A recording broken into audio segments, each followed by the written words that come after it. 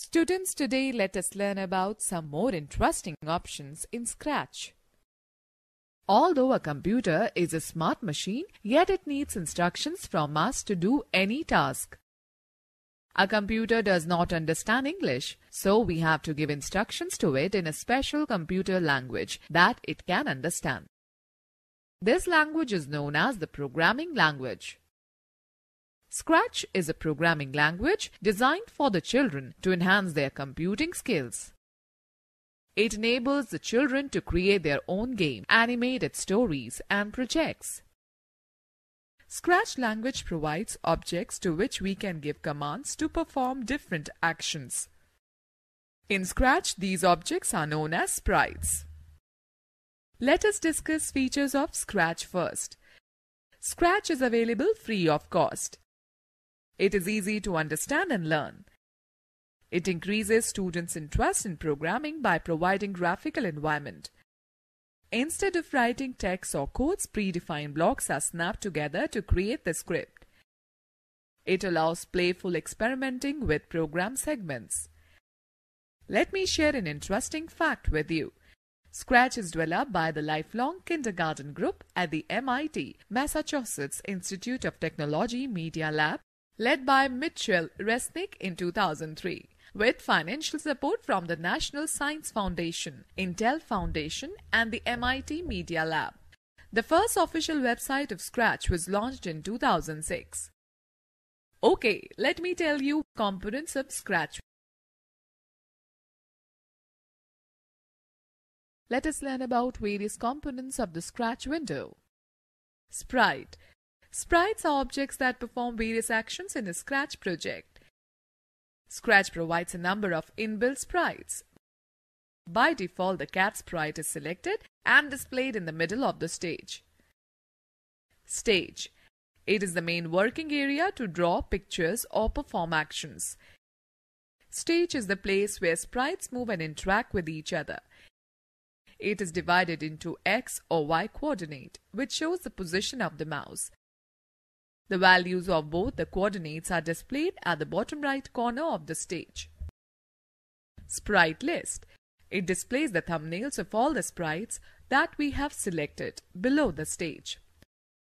Blocks palette. Blocks palette contains various predefined blocks that are used to perform a specific task. Script area. The collection of stepwise instructions given to a sprite is known as script. Script area is place where we pick and drop the blocks to create a script. Sprite info pane. Click on the info icon present on the top left corner of a sprite thumbnail to display the sprite info pane. It includes information about the selected sprite as well as few tools for manipulating the sprite. The tools include Sprite rotation style buttons. Circular arrow. The circular arrow enables full rotation of a sprite. Linear arrow. The linear arrow enables a sprite to only face left or right. Disable rotation. It disables rotation. The sprite will remain facing 90 degrees no matter what. XY coordinates. These coordinates indicate the position of a sprite on the stage. The horizontal line is labeled as x-axis and the vertical line is labeled as y-axis. The point at which the two axes meet is the center of the stage and is known as origin. The origin is represented by x is to 0 and y is to 0 coordinates. Direction. It includes how the sprite will turn when it executes a move instruction. 0, up, 90, right, 180, down, -90, left. View full screen. View full screen mode or presentation mode button is located at the top left corner of the stage. Click on the button to view the presentation of your project in full screen mode. Tabs. Scratch provides us with 3 different tabs, namely scripts, costumes and sounds. All 3 tabs have different tasks to perform. In addition to these, the Backdrops tab appears only when we select the stage icon to add any inbuilt background on the stage or to paint a new background. Stage icon. The stage icon is present at the left of the sprite list.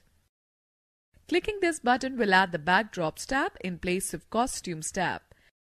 Using this tab, we can import any background on the stage. Cursor tools. Cursor tools are located at the top of the Scratch window. There are 4 different tools to perform different operations on sprites. Duplicate. This option creates a duplicate copy of the selected sprite. Delete. Clicking on this option will delete the selected sprite. Grow. As the name suggests, this option helps us to increase the size of the sprite. Let us find out how to increase size of the sprite. Select the Grow button from the toolbar. The mouse pointer shape changes into 4-headed arrow with an outward direction. Now place the pointer on the sprite and click on it. The size of the sprite will increase. Shrink. The function of Shrink button is opposite to the Grow button. It helps to decrease the size of the sprite. Now let us learn how to decrease size of the sprite. Select the Shrink button from the toolbar.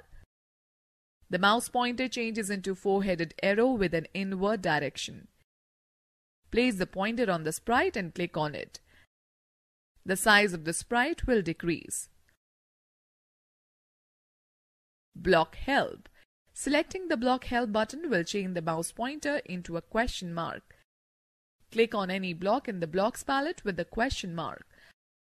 A pop-up window appears that shows quick tip for that specific block.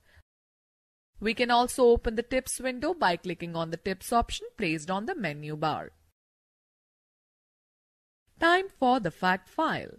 Scratch 2.0 is the current version introduced after Scratch 1.4. It has the vector editor and allows us to edit projects directly from the web browser or in an offline editor. It was officially released on May 9, 2013. Okay, let us learn how to add a new sprite now. When we open Scratch, by default the cat sprite is present on the stage. We can create a new sprite, import it, or use the available sprites in our project by selecting the New Sprite option. Let us discuss each one of these. Number 1. Choose Sprite from Library. Scratch contains many exciting inbuilt sprite options. Clicking on this button will open a Sprite Library dialog box, which provides multiple options of sprites. Number 2. Paint New Sprite. Clicking on this button will open the Paint Editor window, where we can draw a new sprite. This window provides many paint tools. Use the tools to draw a sprite and fill any color from the color palette of the Paint Editor. After the sprite is completed, click on OK. The stage will have similar sprite as we draw in the Paint Editor, and it will also be added in the sprite list. While drawing, we can also increase or decrease the size of the sprite by using the zoom buttons. Number 3. Upload Sprite from File. Clicking this button will open the Select Files to Upload by app:/scratch.swf dialog box that offers a facility to choose sprite from the file stored in a computer system. Number 4. New Sprite from Camera. This option opens the web camera of our system, provided our system is enabled with it. It allows us to click an image and use it as a sprite. Another fact to note is that Scratch can easily run on different operating systems including Windows, Mac OS and Linux. Students know that sprite's name. The name of a sprite can be changed by clicking inside the box that displays the sprite's name.